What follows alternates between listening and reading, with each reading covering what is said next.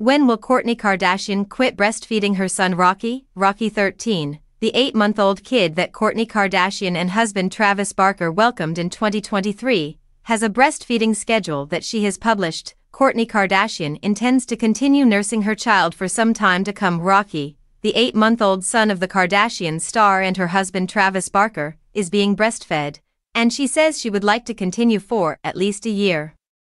That is, after all, roughly the amount of time she nursed her son Rain, age 9, who she shares with her ex-partner Scott Disick, along with Mason, age 14, and Penelope, age 12. Kourtney stated, "I did Rainy for a year," on her Hulu reality series July 18 episode. "He started biting me." An additional method of parenting. Is Kourtney not going to go to hell anytime soon? She described sharing a bed with Rocky as just the best. "He shares our bed," the 45-year-old stated. "Waking up to him, he's so smiley in the morning." The creator of Lemmy even said that she becomes antsy if she is separated from Rocky for an extended period of time. In her own words, "I hate leaving him.